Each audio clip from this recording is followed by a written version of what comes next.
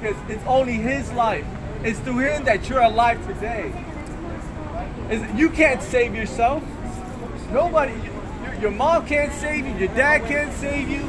Only Jesus can save you. And that's what it is. Everything else is going to lead you to the pit. It says broad is the way to destruction, and narrow is the way to heaven. So everybody around you, all your friends is going one way, you must go the other way. And it's going to be a lonely road. You're going to feel like you're all alone in this road, in this life. You're going to feel like, man, it's 99 to 1. It's like everybody's going this way and everybody wants to live this way and everybody thinks this way is right, but really it's wrong. Right now in the last days, it says everything that is good will be called evil and everything that is evil will be called good. Right now we have transgender pastors in churches supporting same-sex marriage. That is blasphemy. That is blasphemy to the fullest, to the highest. But no, they're going to the world's ways. The church is following culture more than they're following God. And guess what? They're going to lead you straight to the pit. And I'm here to tell you today that you can be pulled out of the pit. When you believe in the Lord Jesus, He can save you from that pit. God doesn't desire for anybody to go to hell. God doesn't desire for anybody to die and go to hell. He wants all souls to be saved. He wants all souls to be in heaven with Him. But the choice is yours. Ultimately, that's why He gave us free will. You know, God could have just all made us the same and just made us all like robots and just doing it, but that's not actually freedom. God gave us His freedom in this will so we can follow Him. The choice is yours. It's a test. This whole life is a test. Whether you accept Him or you reject Him. There's many times I've rejected Him even though I was saved. I confessed 2 weeks ago, I was sinning like the devil. But guess what? I even felt that the Lord left. I was like, Lord, you're gone. I know what I did was it grieved you, Holy Spirit. I'm sorry. But then when I got into the Word, He revealed Himself and He says, I'm still with you, my son. I love you. And I was like, whoa, hallelujah. But I'm saying, do not go back into living. Don't go back to your vomits. Because going back to your vomit is going to leave you in the vomit. And you're going to feel so very detached. You're going to feel, I felt like I was about to have a mental breakdown. I felt like I was about to go to the insane asylum. Because that's how consumed I was in my sin. But there was a way out. And that's through Him. And that name is Jesus. You know, it's very simple. It's very easy for God to talk to you. A lot of people says, I want to hear God. I want to talk to God.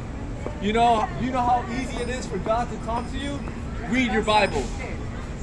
Read your Bible. Play Russian roulette with the Bible. I do that all day. And that's what God is. I'm here, my boy. I love you. When the devil's attacking you and the devil's like, and you're all feeling tormented in your mind, that's how loud your worship should be. Your worship should be loudest ever. Your worship should be like you're in a concert worshiping God. Come on. Because when you worship God, it's like you're activating the angels. The angels are like, woo! Like, when you're around other people and you're preaching the word of God, the angels are like excited when you're talking about God's word, because the angels are always in the presence of God. But when us believers are speaking about Jesus out in earth, they're like, whoa, what do they know that we don't know? And you know, God made man higher than angels. It's not that we can control the angels, but the angels are looking out for us. And that's why Satan hates you, because we are made in the image of God. And Satan, being him, he wanted to be worshipped as God. And that's what sent him to hell. That's what sent him to earth, and he just hates mankind. And even if you were to sell your soul to the devil, and you were to get all the riches and fame you wanted, guess what? The devil still hates you. he still hates you, and he'll do anything to take you away. He'll kill you on his time. Like I just seen, what was this guy, this rapper Migos? One of the guys, Takeoff, was just recently killed. And the whole thing to it was he sold his soul for the fame and the riches. He got the riches. He got the fame. They started their career around 2013, and he died in 2022. Not even 10 years in fame, and the devil took him out that fast. You see, is your soul worth 9 years of fame? Is your soul worth the millions of dollars you get, but 9 years only? The devil don't play fair. He don't care about you. I may not have anything to my name. I may have zero in my bank account, no money in my pocket, no relationship, no wife, no nothing. But guess what? I have Jesus, and that's everything. I cannot have anything. You could take everything away from me. But you know who I have? I have Jesus, and that's everything. Come on. Can I get a hallelujah? Woo! Hallelujah! Woo! Come on. And I can say you can have this today. Absolutely 100% free. Nothing in this world is free, but salvation is free. And you can have this today by simply believing with your heart, confessing with your mouth, Jesus is Lord, and you shall be saved. Hallelujah. Hallelujah. Hallelujah. Come on. Jesus died. He didn't need to die for you, but he died for you because he loved you. You know, your best friend won't even die for you. But Jesus is considered, what was that? The brother you never had. Jesus was the friend that would lay down his life for his own friends. Jesus didn't need to. He didn't have to, but he did. Why? Because he didn't want you to go to hell. Hell was not made for humans. Hell was made for the devil and his fallen angels. But us humans choose to follow the world and the ways of the world.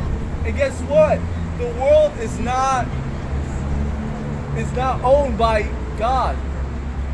It was. The world was created by God and was owned by God, but guess what? Adam lost the legal rights.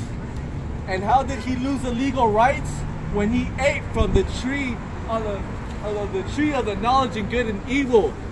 When he ate from that tree, he legally lost the keys to this world.